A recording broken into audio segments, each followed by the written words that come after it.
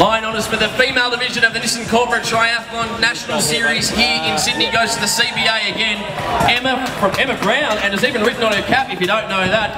Well done. Thank you very much. I've done this race the last 6 years with CBA teams for about 30-40 people, and I've got third and second and finally first, so it's been a good year. Well, we did see another female come across the line, and the results, I think the team from Triathlon Australia may have had a chat to her, and that means she's disqualified, so it has been confirmed that you do have the line honours. How many of your team? I think your team came through not long after you, so you could be there for outright. You got your fingers crossed? Yeah, absolutely fingers crossed. It was great fun out there because I could see the other CBA girls, so we could all race off each other. It was like, yeah, good morning.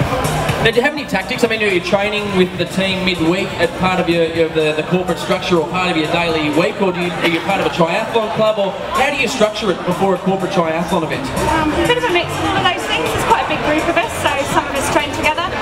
We try and find the corporate events that go on during the year, do a few things together, and then we all get together a couple of times before this race, talk through tactics, you know, simple things like wear your running shoes, don't swap bike shoes on and off, that kind of stuff, and make sure everybody knows who everybody is, because I think we all go better when we know each other out there on the day. Now, one other thing, this course is absolutely amazing. It's world class for a triathlon, let alone just a corporate triathlon.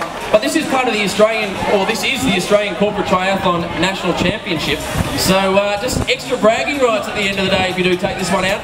Now, one last thing though, anybody that's at home watching this on Twitter, Facebook, YouTube, whatever, any advice to them to get involved in a corporate triathlon? What do you have to say to them? Well, I think pick one of these. I did my first triathlon in Australia here probably 8 years ago, and it was very, very scary at the time, and worked up to it and enjoyed it a lot. So I think it's definitely achievable for anybody, this one.